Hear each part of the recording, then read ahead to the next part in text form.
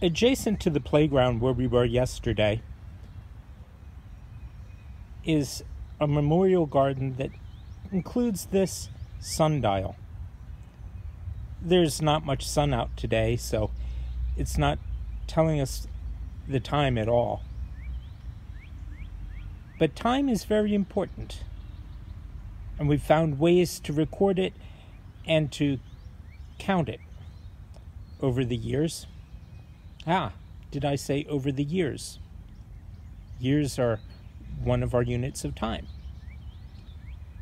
Time is something that human beings understand in a way that makes a difference. Let's think about that when we think about how Jesus suffered under Pontius Pilate.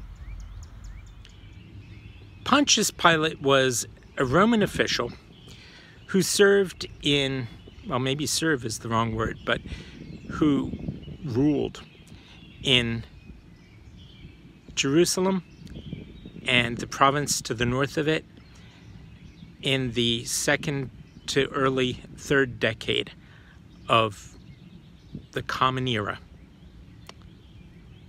Around the year, we would say, 30 AD, Anno Domini, year of our Lord.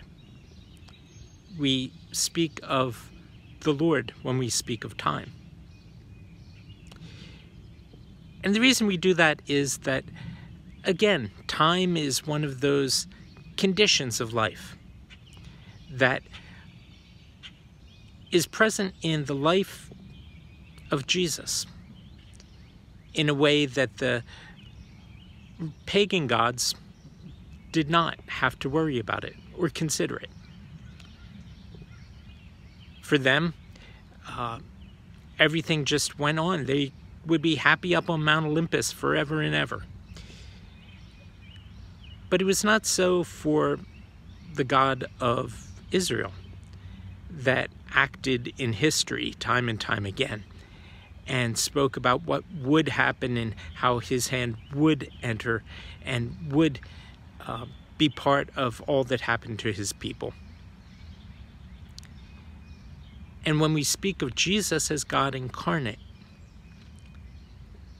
we speak of him as a human being who lived in a particular time and place. And here's one of the other catches that goes along with it. Pontius Pilate was not a particularly good ruler. In fact, the Romans had to pull him out because he was mistreating the people so badly. And to say that a Roman emperor would pull a governor out for mistreating the subjects of the empire means that it had to be very, very bad. Caligula and Nero were not especially known for their compassion. Neither was Tiberius. Jesus existed, and his suffering was as one of the people who was on the outs with Rome. And here he was. In fact, his execution, which we're going to talk about tomorrow, his crucifixion, was carried out in a way that the Romans reserved for insurrectionists and slaves. And this was ordered by Pontius Pilate, the governor of Judea. Other people would say that their gods lived way back in some sort of mythic time or only existed out in eternity. The people who follow Jesus would say that God, yes, has been from before all time and will be after time itself ceases, but who has been part of it with us. And in fact, not only in a theoretical way, we can tell you exactly when it happened. And so the Gospels begin with the birth of Jesus, Luke and Matthew. And Luke says was what happened when Quirinius was governor of Syria.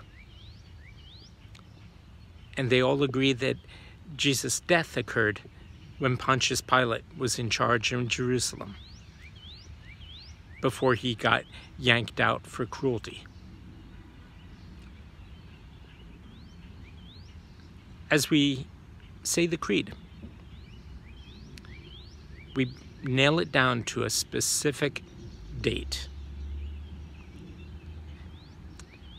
Later on, people started, like in the 19th century, trying to determine more and more about what they call the historical Jesus, with the idea that if they could just understand the details of life at that time, they could understand better what Jesus meant when he spoke of himself as the Messiah, or as a king, or as the Son of Man.